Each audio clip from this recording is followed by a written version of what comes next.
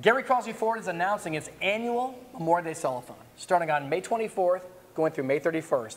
And in this case, it's a used car sale. Jamie, what's going on? Well, Terry, I tell you what. As y'all can see, we are number 64 in the country right now, and what that means for you is that we have a ton of trade-ins. We sold so many new cars that we got to get rid of some of these trade-ins. Okay. And so we're going to pass the savings on to the customer. We got auction pricing on most of our vehicles, very aggressive rates from the banks, which is amazing. Every lender you could think of, we probably have them. Great. So let's just pass it on to the customer, don't you think? That's great. That's another reason to experience the Gary Crossley difference, Missouri's #1 volume Ford dealership.